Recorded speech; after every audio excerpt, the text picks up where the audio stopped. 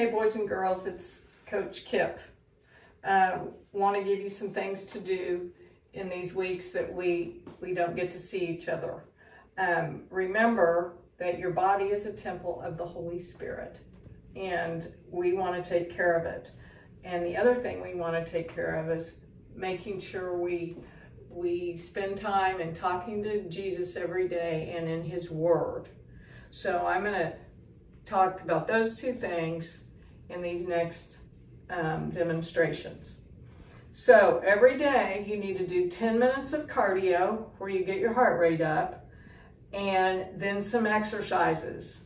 Most of them, you know, we've done them for years now. Okay? So here we go. The first day.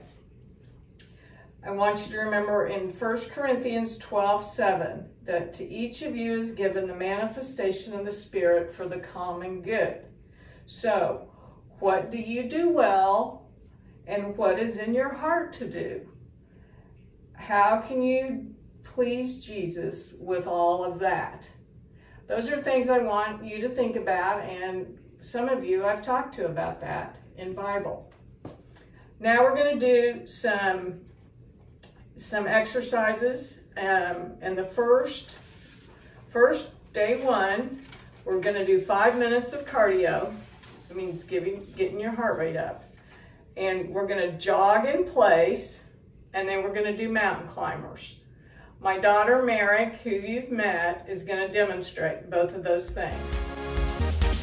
Okay, Merich is jogging for 2.5 minutes in place. Usually you jog around the gym. 2.5 minutes of that.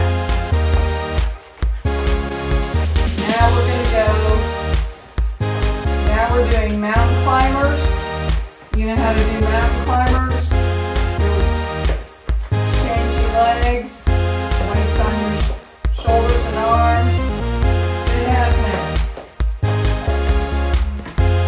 Now we're going to go to push-ups either against the wall. 10 of them. Notice the angle. Merich doesn't have her rear sticking up in the air. She's straight, legs straight, and she's using her upper body. She does 10. Or do 10 with knees bent. Again, her rear isn't sticking up in the air.